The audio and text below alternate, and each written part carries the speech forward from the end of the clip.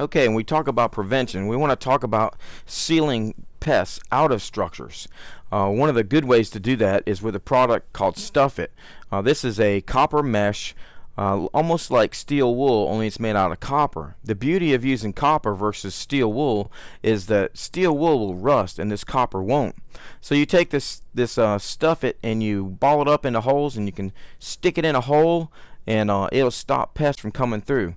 Also, when you use that product, you use a product like this, expanding foam, and the expanding foam gets all into all of the mesh that you stuffed in those holes, and it seals it up to prevent the pests from getting into those structures. Another great tool is caulk. I can't say enough good things about just a simple tube of caulk. You can put this in areas where pests may live and harbor, behind bulletin boards and different things. It's a great tool. Another one is for rodents. We use this product called hardware cloth, and it'll stop rodents from getting into structures. Also, bug screen goes a long way for preventing insects from getting into the house or the structure.